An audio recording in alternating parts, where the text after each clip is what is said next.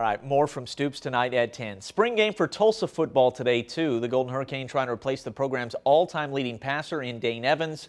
So all eyes on Chad President and Luke Skipper. The two quarterbacks splitting first-team reps today. Opening drive against the second-team defense. Corey Taylor into the end zone. 4 rushing touchdowns for the Golden Hurricane today. Here it's Ramadi Warren finding the end zone back from injury. And Javon Thomas, big number 22, is going to score on the delay handoff. That offensive line and running game looking good. Both QBs lead 3 touchdown drives. Your play of the day, courtesy the redshirt freshman Skipper. Going deep for Bishop Louis. Nice passing catch, 59-yard touchdown. Skipper, more of a pure passer. He went 16-24, 173 yards and 2 touchdowns. President, more veteran, better runner. He was 12 of 20, 64 yards. Coach Montgomery says this competition to be continued.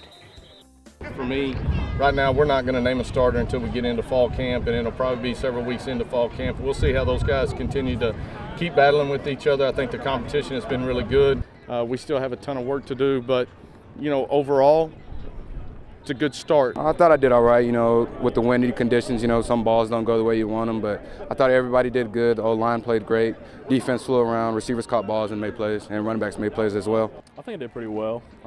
Getting more comfortable with the offensive line helped, and then our run game was really good, so it's pretty good. Your defensive player of the game was Jesse Brubaker. 3 sacks on the day. The first-team defense did not allow a touchdown all day long.